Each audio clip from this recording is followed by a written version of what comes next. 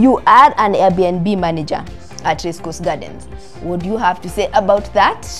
In terms of, now we've talked about nyumba bila kiulizo, we were not talking about it in terms of Airbnb. We were either living in the house or renting it the house.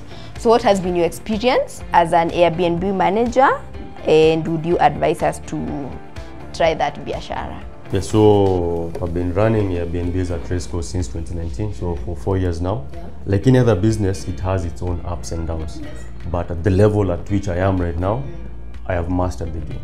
So it has good returns, but if done right. Because what people need to understand, you know, when someone is telling you about Airbnb, wanakujanga na hizi sabuza, how many days are they in a month? 30. Yeah. How much is a studio per day? 2,500. Yeah. So you get 75k. Yeah. Toa rent 20, toa steamer na maji 5k, toa internet 3k, toa housekeeping 4k. This is 8. Umebakisha ngapi? 40k.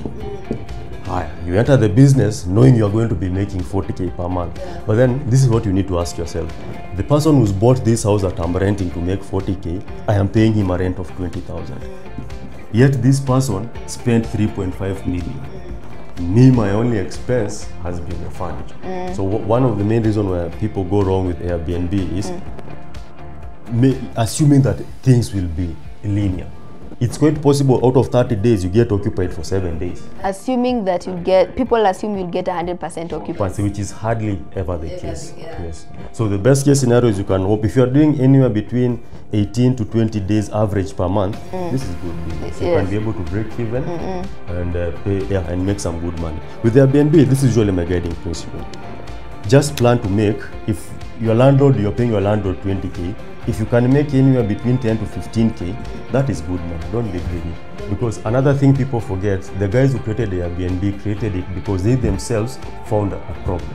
They are traveling, hotels are too expensive, but they still wanted to live in a nice, safe place.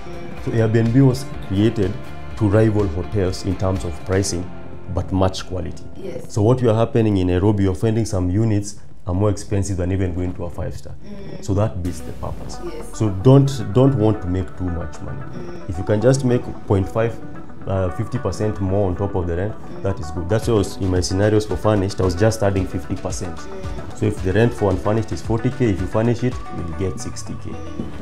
There's a month you can get more, there's a month you will not get, but if you just get 50% above the rent of furnished, it's good. Okay. And also, what I wanted to say, we are doing a promotion whereby the first 10 people who will buy under nyumba bila kiulizo for the sole purpose of renting out, and they want to do BNBs, we are going to manage for them for the entirety of the contract until they've paid the entire amount. Yes, but it's only open to 10 people, because with 10, you can be able to confidently tell you, we can match, we can give you this fixed amount every other month. So there's been a lot of learning. When you've been doing something for close to 5 years, the first 2 years was just learning, knowing what works, what doesn't work. Then the next 3 years has been about perfection.